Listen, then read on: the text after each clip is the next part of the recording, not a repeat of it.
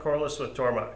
Today I'm going to go over setting up a speeder head, and then after we have the speeder head set up in the mill, we'll dial in a mold blank. What you'd use a speeder head for is if you're using real small end mills and you want to run them faster than what your machine will go.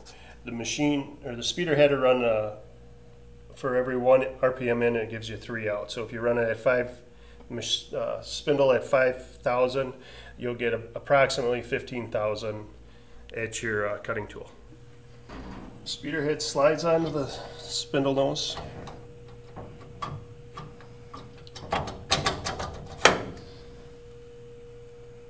Then you tighten this band.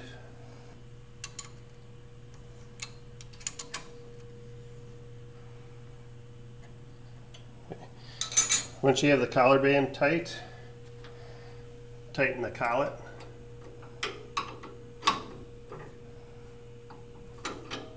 Alright, now that you have the speeder head on the machine, you have to adjust the main drive pulley in the spindle so it doesn't rub on the housing or the belt.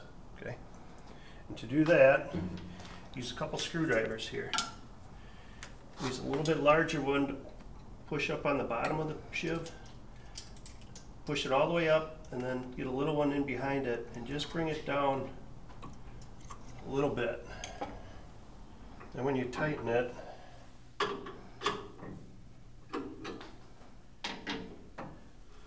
nice and free. Okay, you need a little bit of gap in there so it doesn't rub on the plate and the belt doesn't rub on the side of the shiv. Okay, if you don't have it in the right spot, I'll show you what it looks like if you have it too high up in the collet.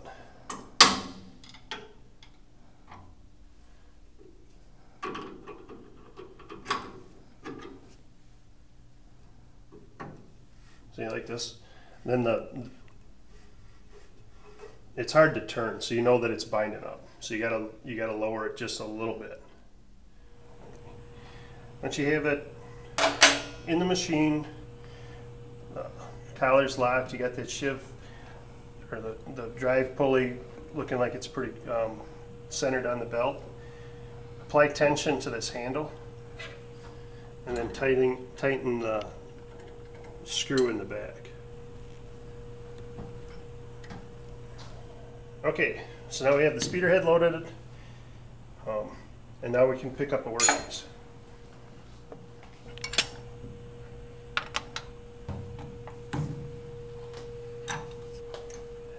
Now, depending where you get your zero for your like our mold plate here, you can either sweep one of the dowel pin holes, so when you go to do the other half of your mold, you can sweep the same hole.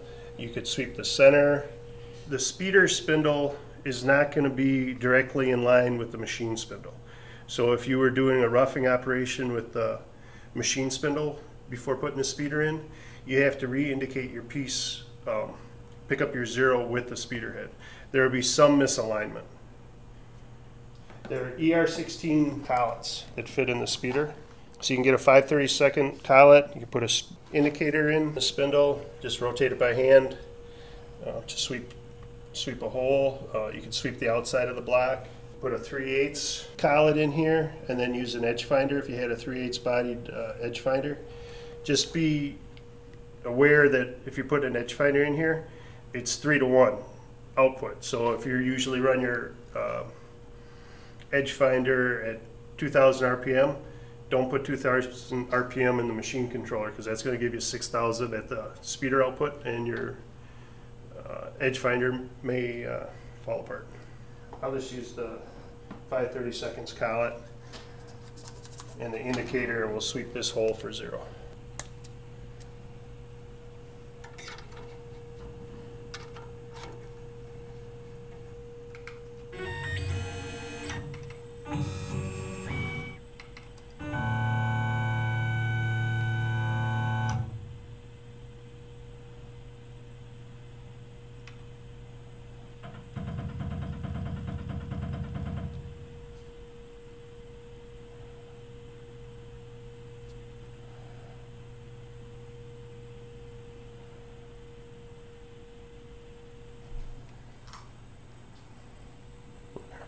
Okay, we got the hole indicated in, so now you can pick up both mold plates the same by dialing in the same hole.